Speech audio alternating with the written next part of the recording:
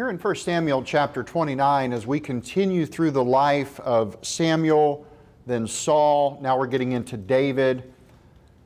I want to give you a topic for the sermon tonight. I would call it Choose Your Friends Wisely, but I think a better topic, a better title for this sermon would be Choose Your Enemies Wisely. We see here at this point where Saul and David have just been going at it back and forth. And when we get to chapter 29, something really unique happens. David is with the Philistines going to war against the Hebrews. He's going to fight against his brothers. It's almost like Bizarro World, like things are upside down and backwards. It just doesn't make sense. How did we get to this point that David, a great man of God, one of the greatest kings we see in the Bible, is ready to go to war against his own blood brethren? How did it come to this point?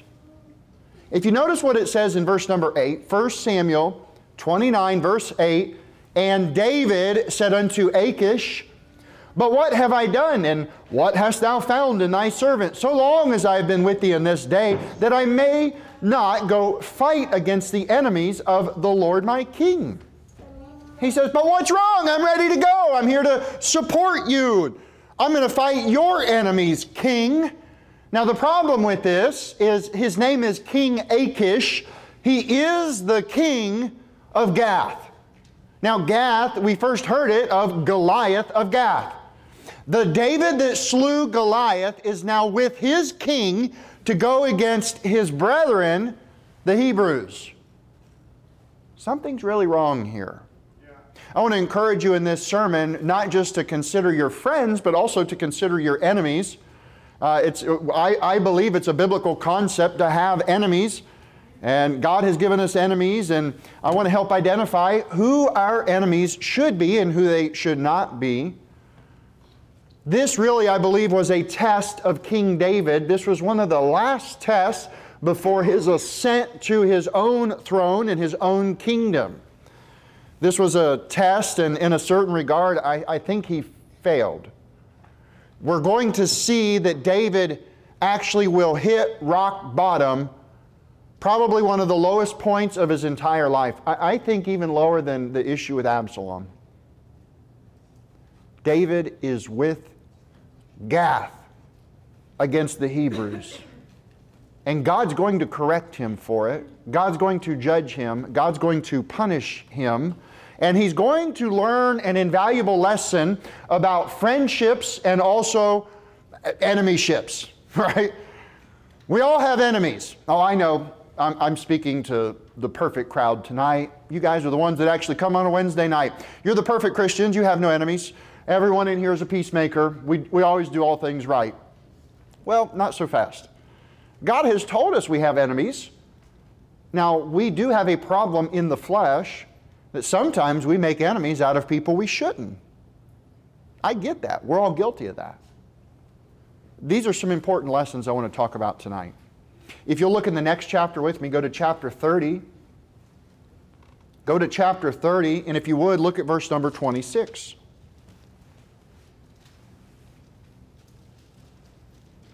And when David came to Ziklag, he sent of the spoil unto the elders of Judah, even to his friends, saying, behold, a present for you of the spoil of the enemies of the Lord. This is after David got it right, and he's trying to restore some friends. This is after David hit rock bottom, and he has learned his lesson.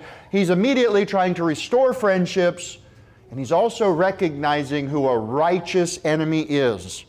It is the enemies of the Lord. If you would go to Genesis chapter 3 with me. Go to the very beginning. The first word, enemy, in the Bible. We're going to look at that mention.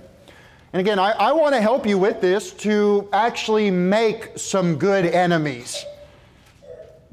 Making good enemies, righteous enemies, the ones that you ought to be. And really also we ought to let go of the bondage of making pointless enemies. I think sometimes we make enemies out of people when we shouldn't. There's a lesson on both sides of the ledger. You say, who are my enemies? I would ask you that. I want you to ask yourself, who are my enemies? Who is supposed to be my adversary? Who are my true friends? Who are the ones that I can call about anything in a time of need, and without judgment, boy, they're going to help me? Who are those? Who should not be my friends? Very important question. And also, who should not be my enemies? That too is very important.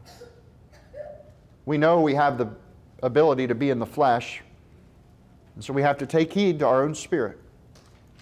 This is as old as any story in the Bible, really. We know that there are three types of people in the world, right? There's the positive, the negative, and the neutral, is the illustration I like to use. What are you talking about? I'm talking about those that are saved. I'm talking about the reprobates. I'm talking about the lost. I'm talking about we have friends, and we have enemies, and we have acquaintances. There's some people I know really well, but I would never really just call them my friend. Doesn't mean they're my enemy because I don't call them my friend, but they're not in that category of somebody that I trust in and care for and go out of my way for and get excited to see, right? So, I mean, this is a really fundamental, basic type concept I want to help you understand. Maybe we need to take some people that are in the friend ledger and just put them back where they belong as an acquaintance.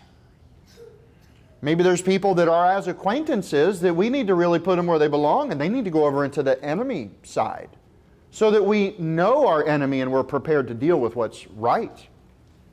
Genesis chapter 3, if you will, look at verse 15. This is God judging the serpent, proclaiming His judgment on Lucifer. Verse 15, and I will put enmity between thee and the woman, and between thy seed and her seed.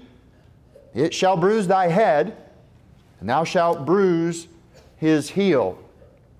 The serpent tempted Eve. She sinned. Her husband came in and took of the fruit also, and he chose to sin.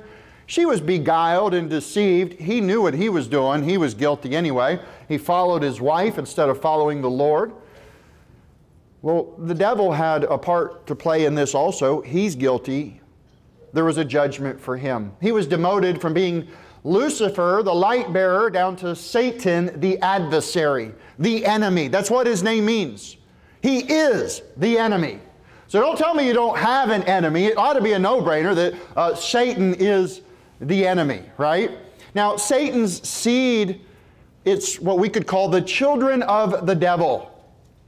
Her seed, you could call it people, kind of, mankind. That's the woman's seed.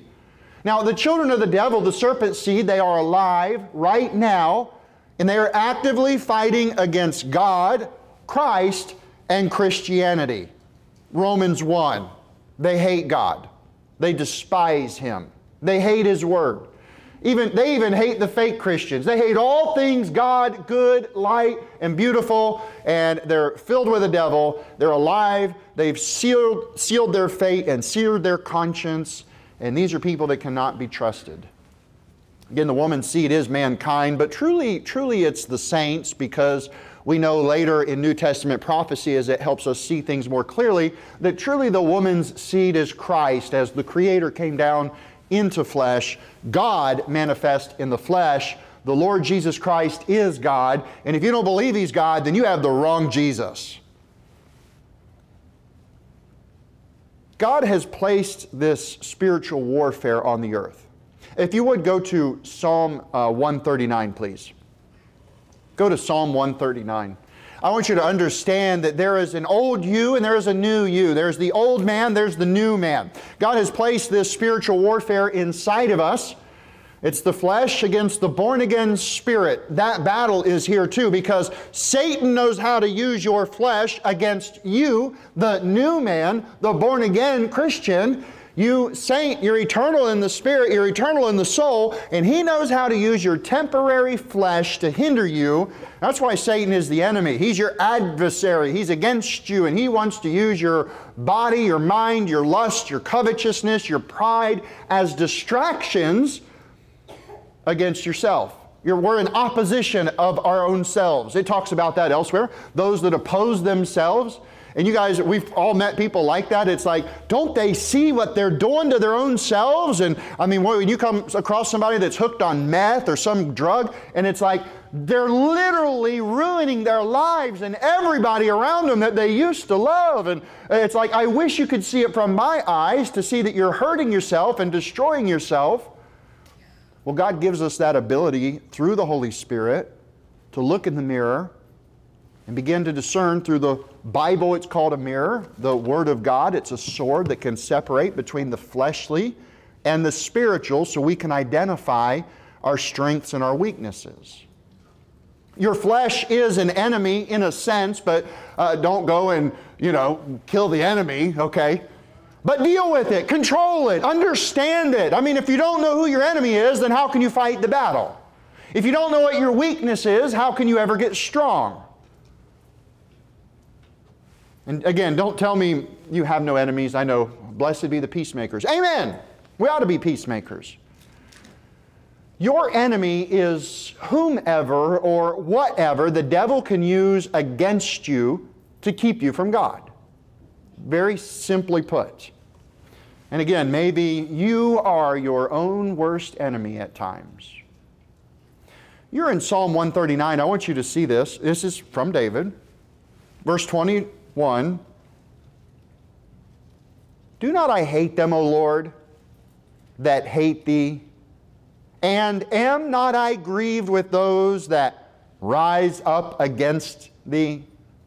This is a strong statement. Hate is a word that's becoming outlawed, and I am not advocating for blind hatred or violence to anybody, but we have to understand you don't love if you don't hate. We have to have the both. I mean, Jesus used the illustration of loving your family less, and yeah, He used the word hate for that in light of God.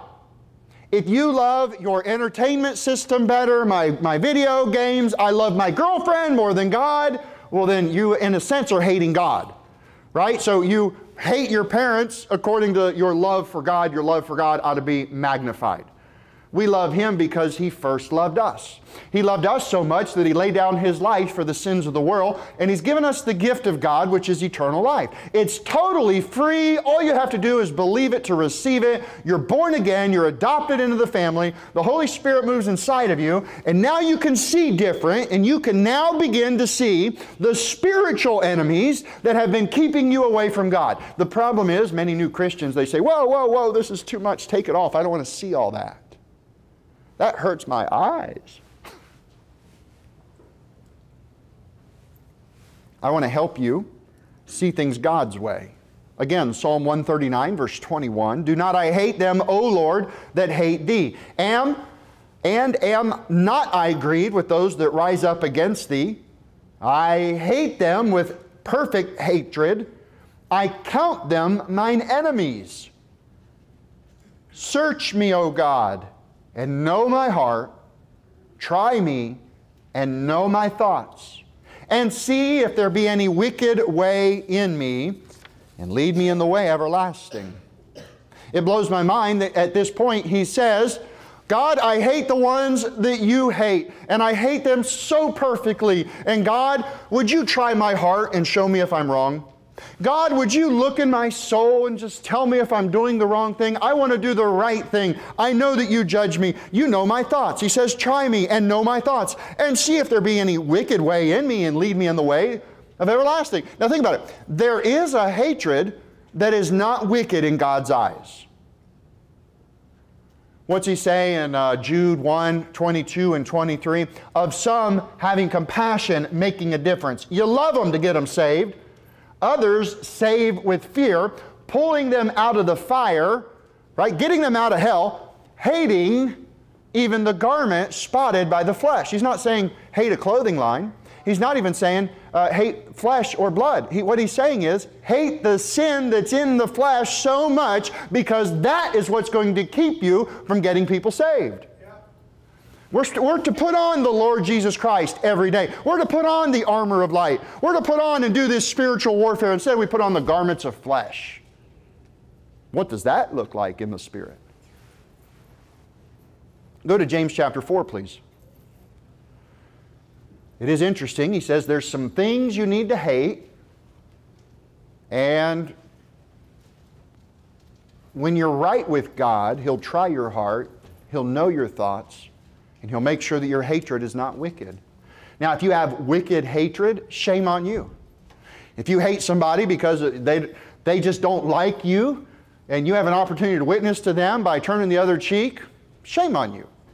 If you hate somebody for the wrong reason, that's wicked and harmful and shameful. If you hate somebody because of the color of their skin, shame on you. If you hate somebody because of your own pride and you feel like you're better than them and you just want to get one up on them and you use that to justify your own sin in your heart, to always look at them and judge them and tear them down, shame on you. We're called to build each other up and lift each other up. We're called to love the lost enough to go and preach the gospel to them. In James chapter 4, if you will, look at verse number 4.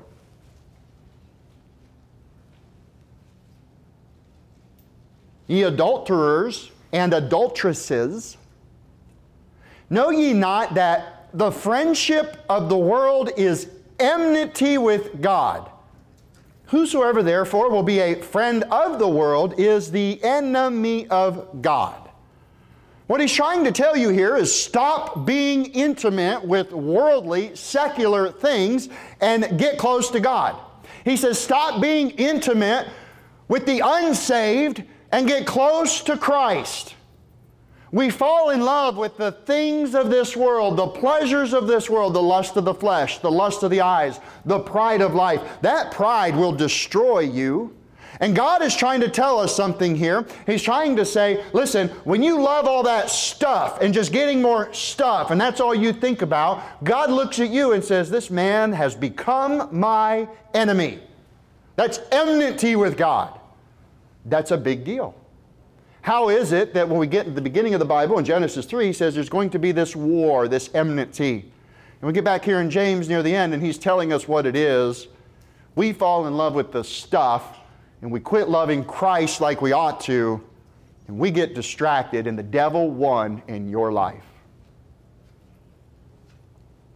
This is a good verse for understanding separation, a Baptist distinctive. This is a great verse for understanding sanctification, which is where you are set apart for a holy reason. We use the example. This pulpit is for preaching the Bible, teaching the Bible, having church, Sunday school. This pulpit, although it's just a piece of wood, it's an inanimate object. No, it's been set apart for a holy purpose to glorify God. God forbid anything ever come across this thing that would harm the name of Christ. Well, that's how we are in our life. Here we are as a living testimony, a living witness, a living temple for the Holy Spirit. And too many times we get distracted, we get caught up in the wrong battles. He calls them adulteresses and adulteresses, adulterers and adulteresses. Know ye not that the friendship of the world is enmity with God? Whosoever therefore will be a friend of the world is the enemy of God. If you are a liberal Christian and you're starting to look more like the unsaved world, you're walking on a path that will put you, what God would say, you're my enemy. Why are you going away from me? You know better. We, on the other hand, we're given the power of the Holy Spirit. What's he say? We're supposed to shine more and more, right? We're supposed to get brighter and brighter until we see that day. So what do? Well, we share that light with others and we help them get saved and believe on the Lord Jesus Christ. Go to Ephesians chapter 6, if you would. Let me give you a warning about making the wrong friends and a warning about making the wrong enemies. In 2 Chronicles 19:2, he says, shouldest thou help the ungodly and love them that hate the Lord? Therefore is wrath upon thee from before the Lord.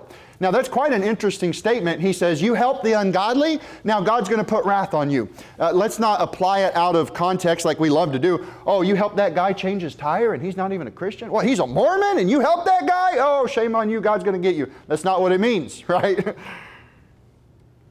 But as David failed for going to battle with Gath, the Philistines, against the Hebrews, his brethren and believers in God.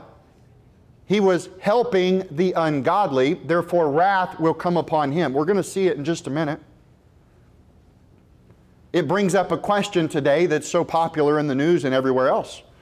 Well, are the Muslims your enemy?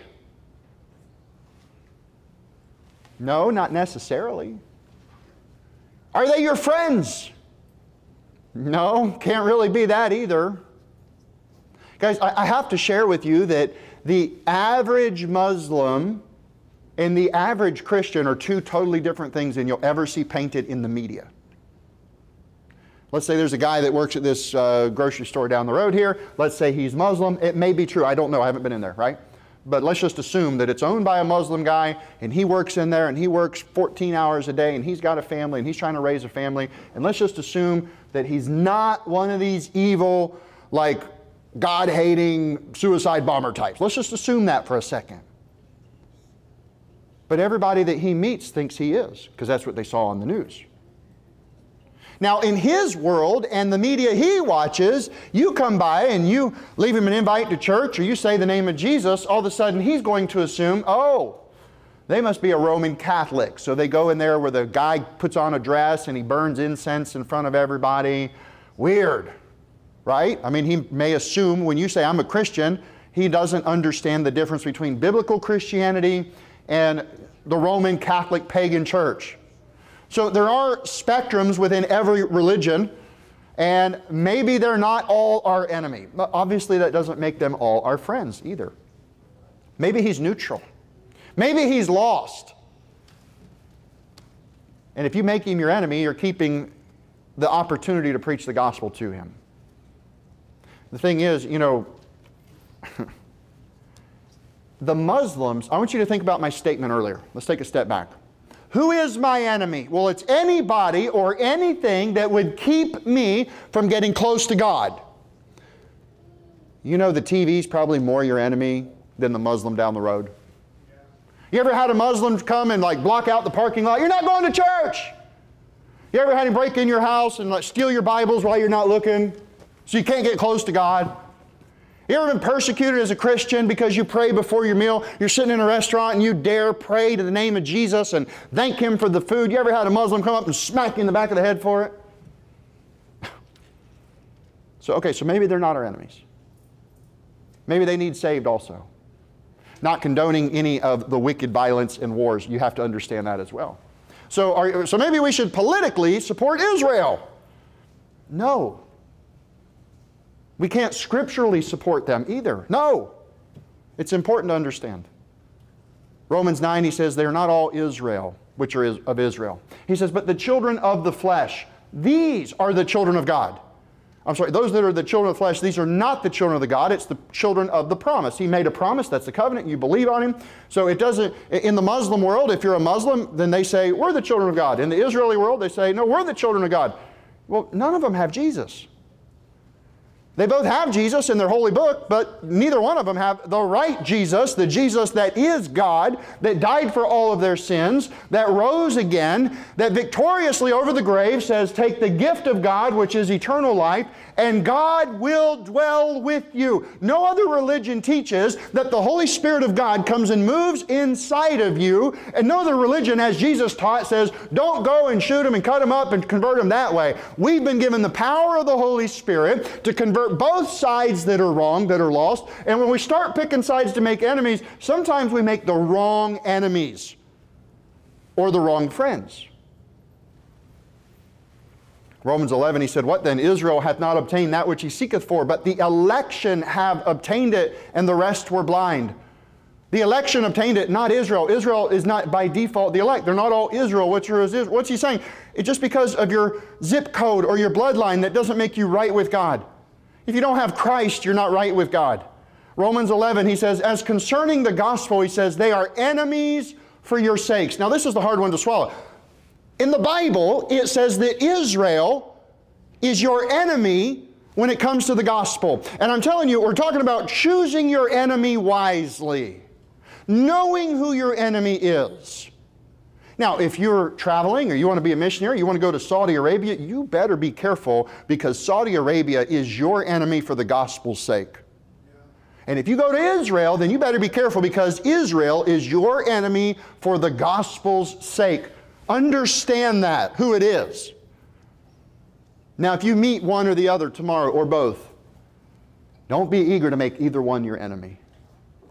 But count them as neutral ground that we can try to plant the seeds of the Word of God and preach Christ and Him crucified unto them. And then maybe we can move them over to a friend category. We have to be careful with our political friendships and alliances that go against what God says. And Rome, Israel, Saudi Arabia, Mecca, those are spiritual, political entities that no Bible-believing Christian has any part of. And even patriotism. I'm a patriot. I love America, and I thank God for our freedom. And we know that it was started on people looking for religious freedom, and there's more religious oppression through the media and everything else today, specifically against biblical Christianity. And yet Jesus said, suffer. Turn the other cheek. You're in Ephesians 6. I want you to see this. I want to help you identify your spiritual enemies. Look at verse 12.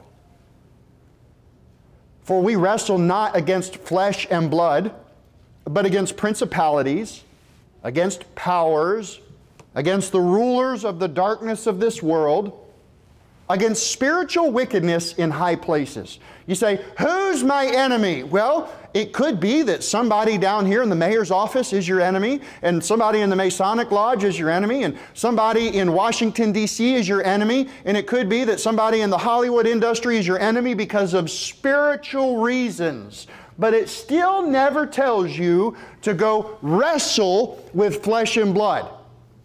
You know what an out-of-control Christian looks like? That's somebody that wants to wrestle with somebody else that they disagree with politically or spiritually. Oh, you're a Muslim, are you? I'm going to give you a black eye, buddy. I'll show you. Don't you know Jesus loves you? I say all this to help us to understand very clearly. You have enemies. Some of them may not need to be enemies. Some of them may need to go back into that. They're just an acquaintance. And maybe you have some friends that Jesus says you shouldn't really have friendship with the world. Maybe they really shouldn't be your friend. Maybe they should go back into the acquaintance category because of the gospel. Go back to 1 Samuel, if you will, but this time go to chapter 27. In Philippians 3, he says, For many walk, of whom I have told you often, and now tell you even weeping that they are the enemies of the cross of Christ. We're surrounded in this world by people that are enemies of the cross. And there are those that are the enemies of the gospel. And yet, this is not physical warfare. We don't go and bomb our enemies in the name of Christianity. That's hypocrisy. If you're born again and you have the Holy Spirit inside of you, you have the power to overcome evil with good. But we need to identify who the enemy is. If you're on the field and it's foggy and you see a shape and you say, I don't know, good guy, bad guy, I'm just going to squint and pull the trigger. Shame on you! That's called friendly fire. There's a lot of that in the Christian camp, isn't there? Now look, when it comes to the gospel, I'm not afraid to name names and call them out that are preaching a false gospel of trusting in their own works to get to heaven. You have to repent of all your sins and turn it around, and you got to be sorry for everything. No, it's called the gospel. It's good news. Know who the enemy is, and it's those that are opposed to the cross and the gospel. And there's many in the middle that because of their lifestyle, in the moment, you may have to put them in an enemy category. Sorry, I'm opposed to you. We are in opposition. We see things differently. I'm going to pray for you. I'm not wishing death on you. I'm not going to choke you out. But you know what? I have to separate because I'm a Christian and you're on the other side of the spectrum right now, and we're not mixing. I'm not interested in compromising and just destroying my life. David sinned against God. We're going to see it here. He sinned against his own conscience, and it was all because he had the wrong enemies. Now, at this point, I get to blame Saul. Why did David have the wrong enemies? Well, because his mentor, his leader, his king, his friend, had the wrong enemies. Saul had the wrong enemies, didn't he? Verse 1, 1 Samuel 27. Verse 1, and David said in his heart, I shall now perish one day by the hand of Saul. Now there he's fearing the wrong thing. There is nothing better for me than I should speedily escape into the land of the Philistines, and Saul shall despair of me to seek any more in the coast of Israel, so shall I escape out of his hand. What's his statement? I'm going to die, Saul's going to get me, I'll go to the bad guys, and I'll stay with the bad guys, and while I'm there, Saul will leave me alone. I don't know about that. Go to the next chapter, 28. Chapter 28, verse number 1.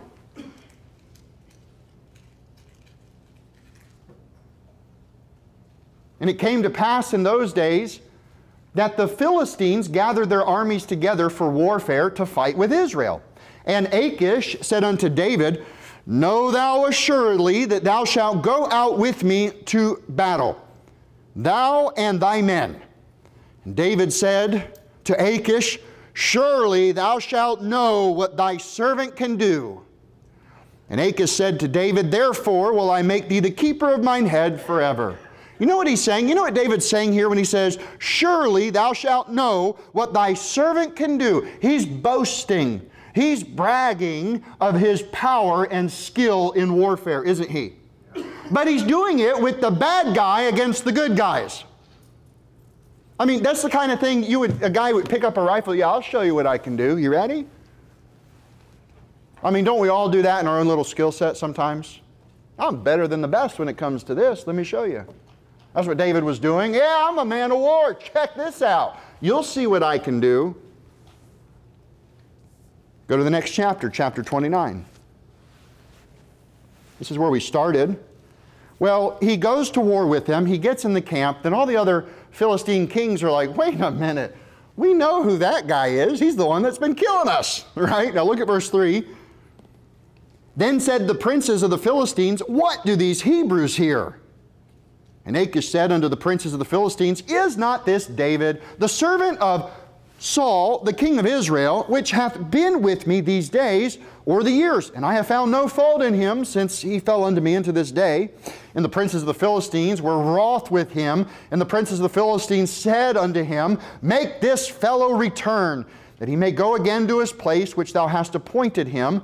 And let him not go down to battle with us, lest in the battle he be an adversary to us. There it is, enemy. For wherewith should he reconcile himself unto his master? Should it not be with the heads of these men? Can you understand what he's saying?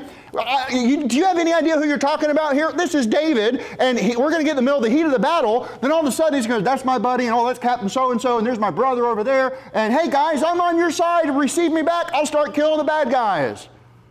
I mean, they're like, no, this guy's our enemy. At least the enemy had it figured out that he was an enemy, but David hadn't quite figured it out yet. He was in the middle of making a huge mistake. Yeah. Is not this David of whom they sang one to another in the dances, saying, Saul slew his thousands and David his 10,000s? He had a reputation. Go to the next chapter, chapter 30. We were talking before the sermon. There was a couple folks in here, and what are you preaching about? And we was talking about it a little bit and told them about choose your enemies wisely. And in the conversation, some thoughts came up. I'll just share it, you know. Who was Jesus' enemy? Well, 1 Corinthians 15 tells us that the last enemy is death. But obviously, Jesus was fighting against Satan in the sin. In the infection of sin, he was redeeming all the sin. You could say Satan was his enemy. In a sense, wasn't Judas his enemy? Did Jesus call Judas friend? Yes. Did Jesus treat Judas like a friend?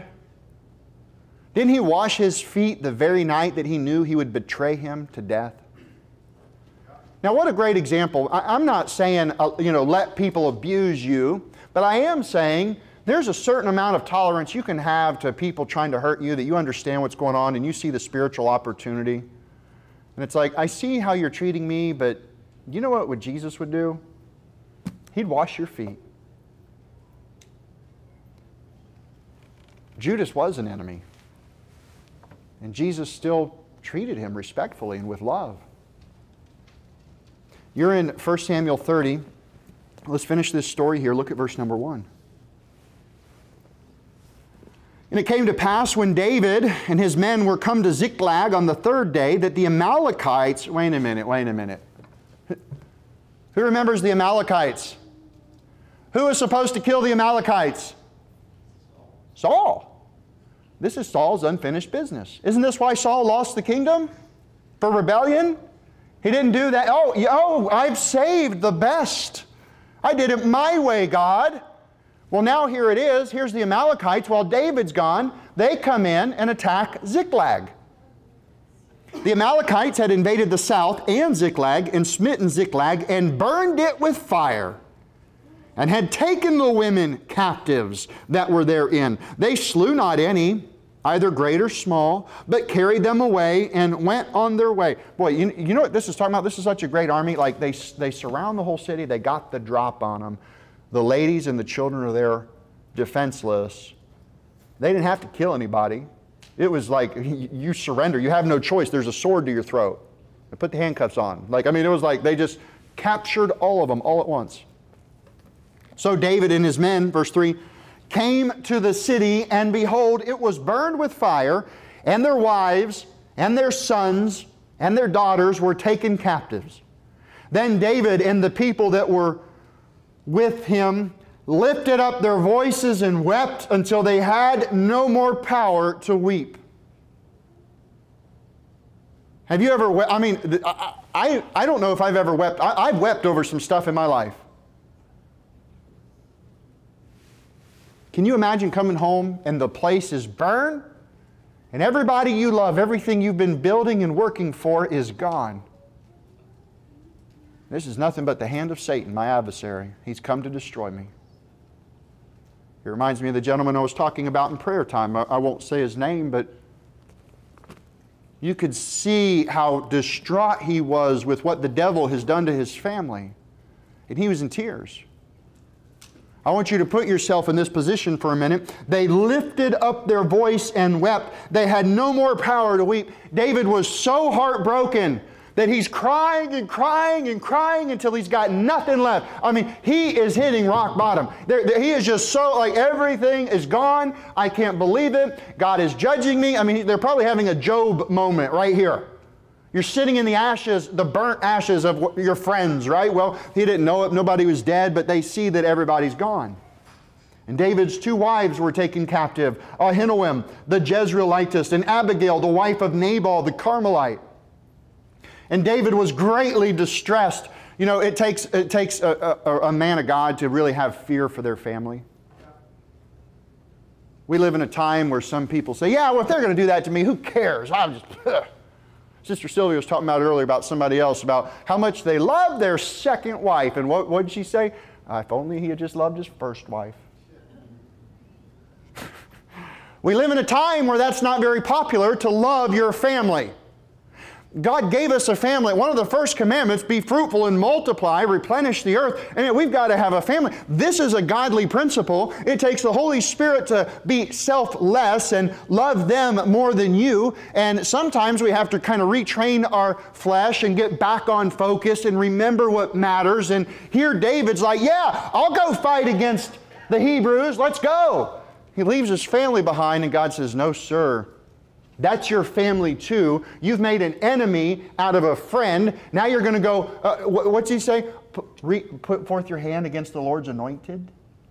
If you guys remember, we saw it in 1 Samuel 26 and also 24. 5 times it came out of David's mouth. I'm not going to touch Saul. God anointed him to be king. This is after David was already anointed to be the next king. He says, I'm not going to kill the king. I'm not going to kill the king. I'm not going to kill the king. I'm not going to kill him. And finally he's like, yeah, I'll go with you guys. I'll show you what I can do.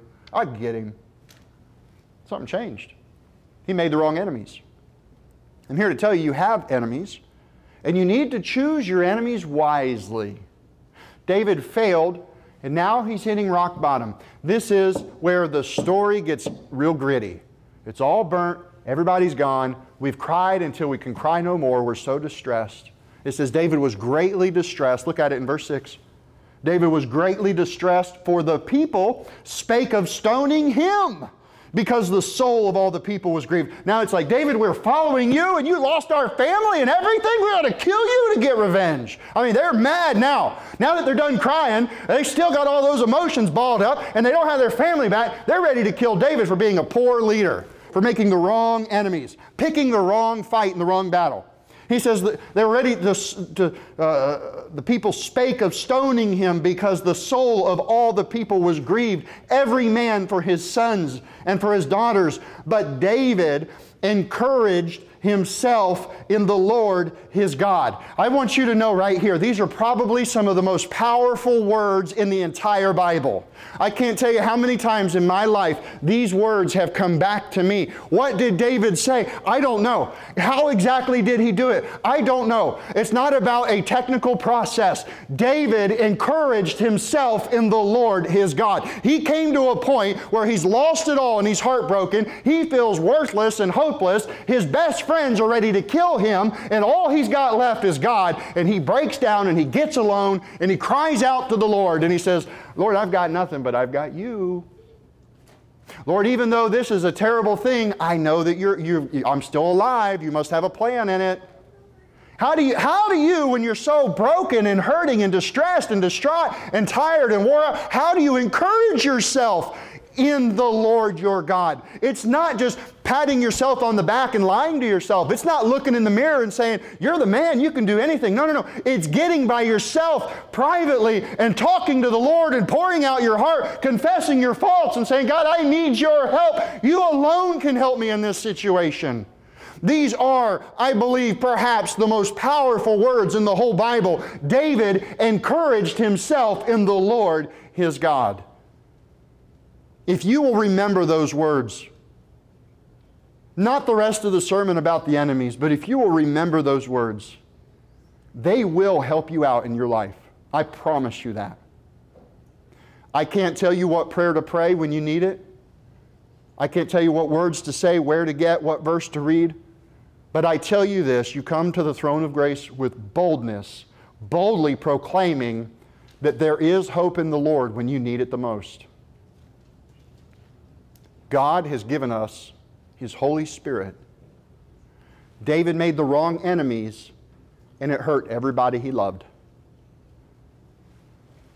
David encouraged himself in the Lord his God. Verse 7, and David said to Abiathar the priest, Ahimelech's son, remember Ahimelech that died because of David?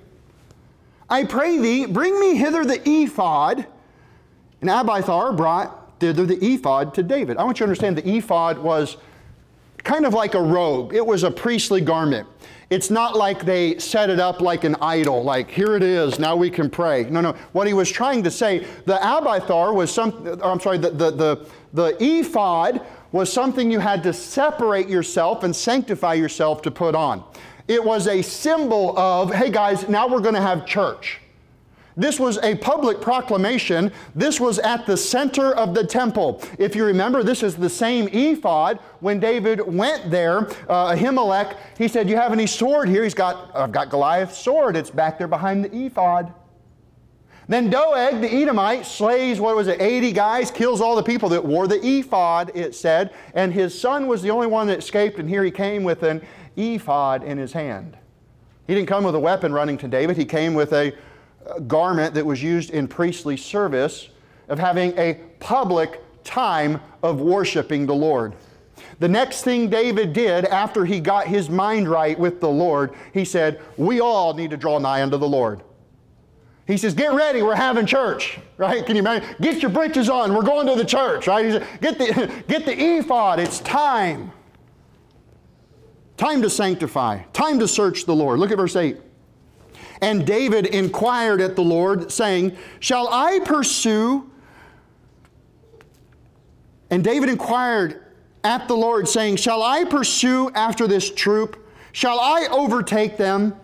And he answered him, Pursue, for thou shalt surely overtake them, and without fail recover all. This is an awesome proclamation from the Lord. He's beginning to get things right. Now listen, guys, I believe David hit rock bottom, and now he's bouncing back up. And with the power of the Lord, it tells us literally the words Brother Chad said, chapter 30. He says, the words, I remember, he recovered all. Didn't it say he recovered all? God promised it right here in verse 8. It tells us that same thing twice. It says it in verse 18, and David recovered all. It says it in verse 19 at the end, David recovered all. It says at the end of verse 20, this is David's spoil. So he goes in, he kills them, he slays them. God goes in with him. They do this miraculous thing that Saul couldn't do. They wipe out the Amalekites. Just a few men with some fire and zeal for the Lord. They say, God's going to give it to us. I don't care how many there are. God's going to help us win. He's done it before. Let's go and do it. Come on. And so they went, they did, and he says they pursued, they overtake, and they recovered all. That was God's promise, and they got it.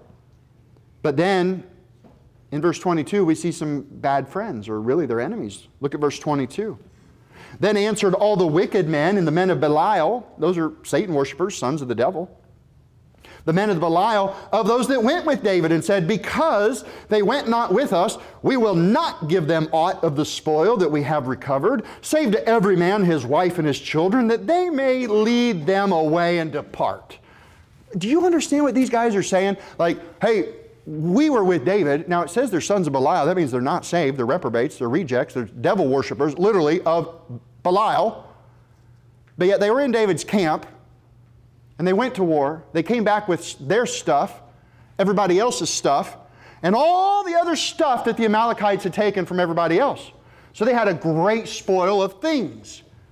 And he says, those guys that were weary, that couldn't go with us to the battle, don't let them in. In fact, just give them their family back. And then tell them, take your family out of here and you depart, you get out of here.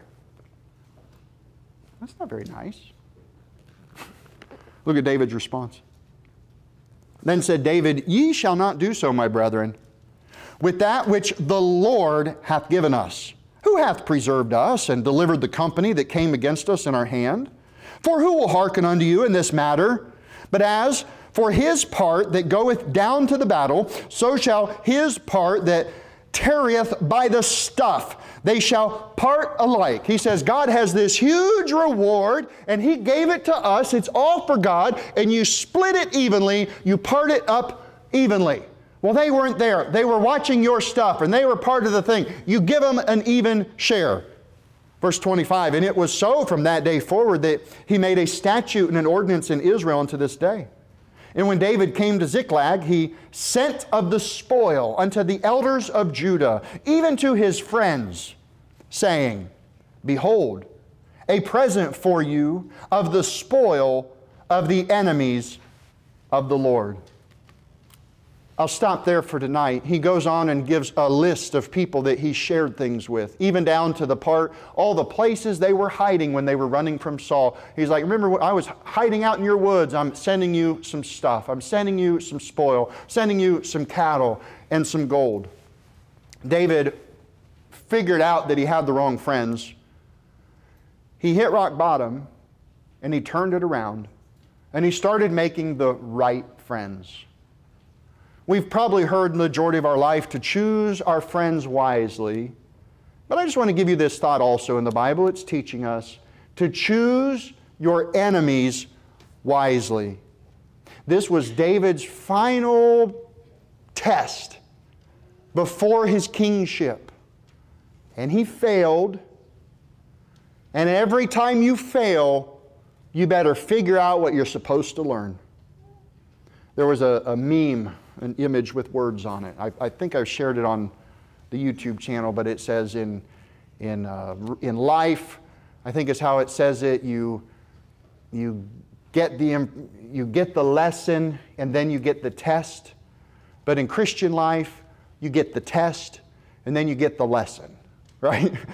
David got the test, he failed, he learned the lesson. Be careful who you make your enemy. Don't let it be your brethren. Be careful who you make your friend. Don't let it be the sons of Belial.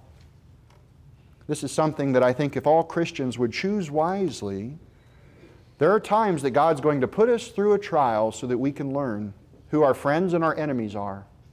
And moving forward, I would encourage you, choose your enemies wisely based on, are they keeping you from getting close to God? That's the easy answer.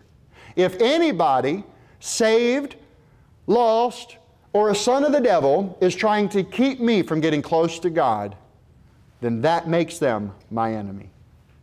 Let's pray. Dear Heavenly Father, we love you so much, and Lord, we love your Word. I pray that you would help this concept to stick with us, and remember to be very careful who we're against and who we're for. But Lord, I pray that this idea of encouraging ourselves in the Lord, Lord, I see it as a promise. I see it as a guarantee. Lord, I know that it's true, and I've used it many times in my life, and I just pray that you would help all of us to remember that you have the power to submit and call on the Lord, and He will encourage you if you ask Him. Lord, I pray that you would help us to be a good example of Christians, and we ask this in Jesus' name. Amen.